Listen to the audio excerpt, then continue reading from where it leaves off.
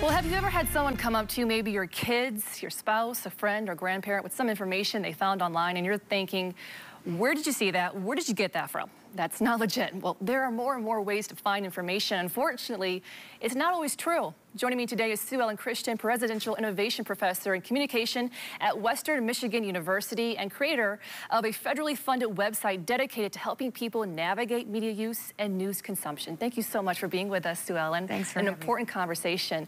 Let's just first talk about Wonder Media Library and how this all came about. It came about through my studies of journalism, and it evolved into media literacy. I created a course, wrote a book, and the book was so full of information that I wanted everyone to know that I created a museum exhibit, which ran for 21 months at the Kalamazoo Valley Museum. About 137,000 people went through it, and I was really encouraged by librarians and educators to put it online so that more people would have access to this really important and critical information. Well, there are plenty of, fake images, articles out there. Give us an example of one.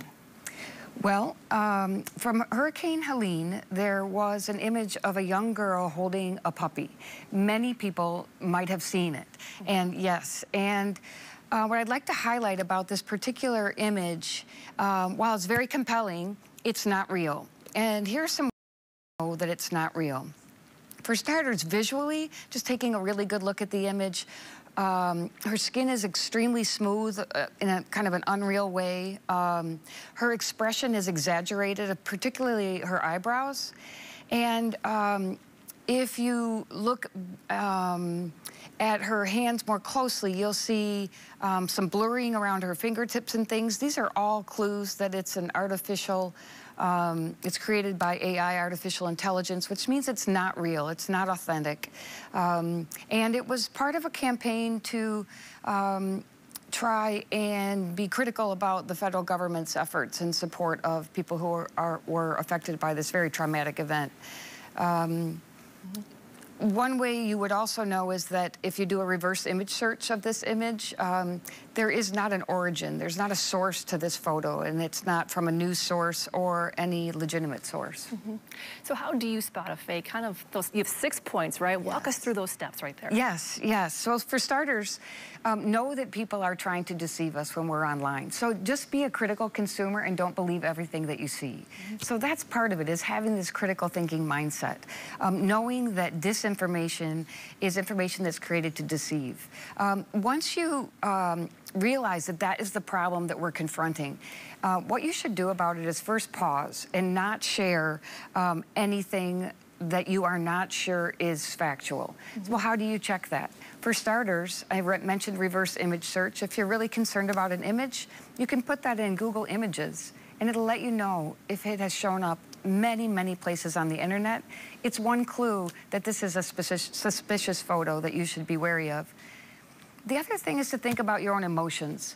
If you are finding yourself, Amber, really upset and emotional about something that you see on social media, oftentimes that it is created to get that emotion so that you'll share it because you are angry or upset.